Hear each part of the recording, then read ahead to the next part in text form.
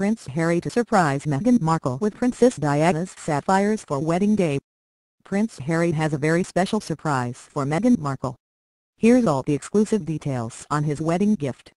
Yes, Prince Harry, 33, and Meghan Markle, 36, aren't getting hitched until May 19, 2018, but we're already hearing rumblings about a very special gift in mind for his ladylove.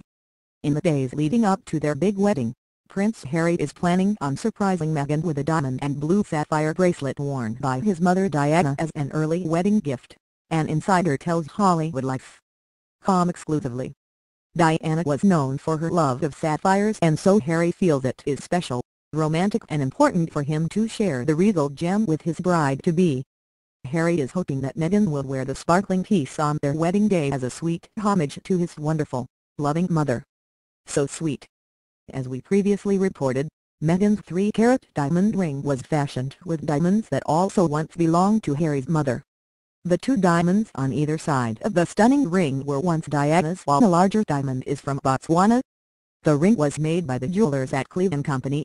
I would estimate Meghan's ring to be roughly a 2.523-carat cushion-cut diamond, celebrity jeweler George Philip told HollywoodLife.com exclusively. Cushions are cut deep, so they appear even smaller than what they really are. I would say the ring is valued at roughly $20,000 wholesale, up to $60,000 retail. Wow! It looks like the prospect of married life is really bringing out the best in the royal redhead.